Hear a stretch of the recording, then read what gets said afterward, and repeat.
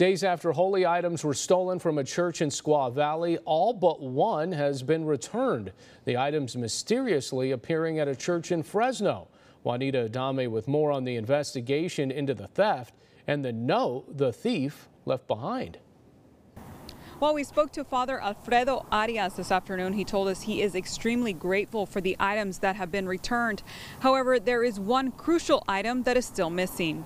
A note with the simple message: please return to St. Rita's mission in the Yokuts Valley. It's a good feeling. I'm very happy, very blessed, thankful to God that they returned the items. The note was left inside this golden tabernacle, along with these chalices, at a church doorstep on Shaw and McCall Avenues in Fresno County. So on one hand, we're happy, blessed, and then the other hand, we're still sad. The items had all been stolen a few days earlier from St. Rita's mission in the Yokuts Valley, and it seemed the thief had a change of heart.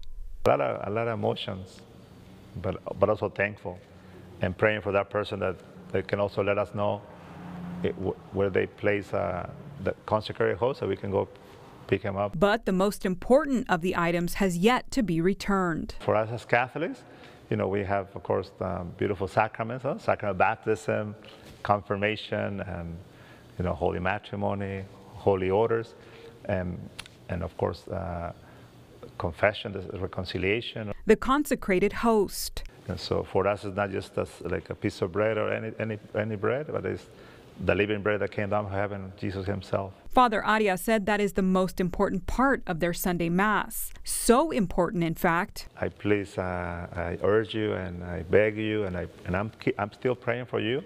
Please now let us know where you have placed our Lord Jesus Christ, the consecrated host. That he's willing to drive where it's at to pick it up himself. I can go by myself, or just let us know the address or the location.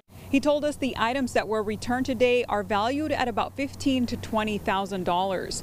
Anyone with additional information on this case is asked to call the Fresno County Sheriff's Office. Reporting in Fresno, Juanita Adame, KC24, local news that matters.